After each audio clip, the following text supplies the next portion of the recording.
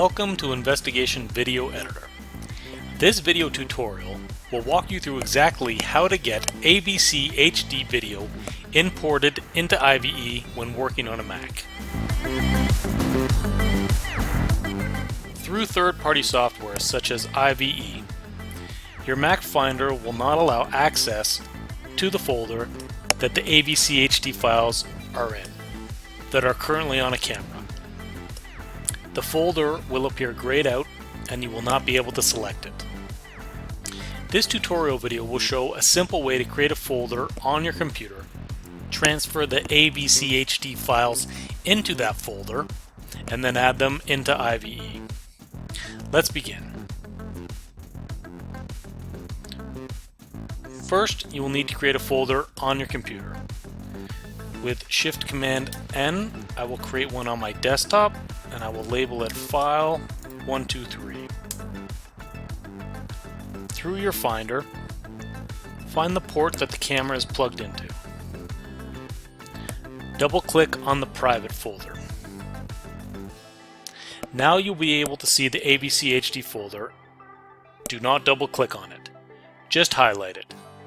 At the top of the window is a gear symbol with an arrow.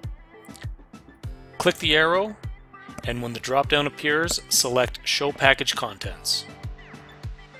You will be presented with a folder labeled BDMV. Do not double-click it. Again, just highlight it, select the arrow beside the gear symbol at the top of the window, and again select Show Package Contents. Once the Stream folder appears, double-click. And there are your AVCHD files that are currently on the camera. Select the ones you need for the file and transfer them into that folder that you created on the computer. Now back to IVE. Select either the Add Files or Add Folder option and find that folder that you created on your computer.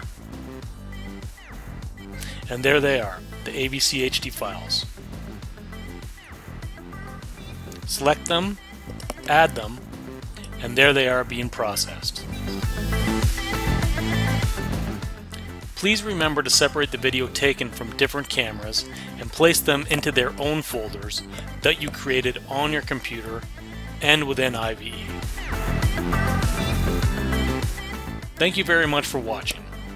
And if you would like to see a tutorial made for any feature or procedure for IVE, don't hesitate to reach out to us at team@investigationve.com. Thanks again.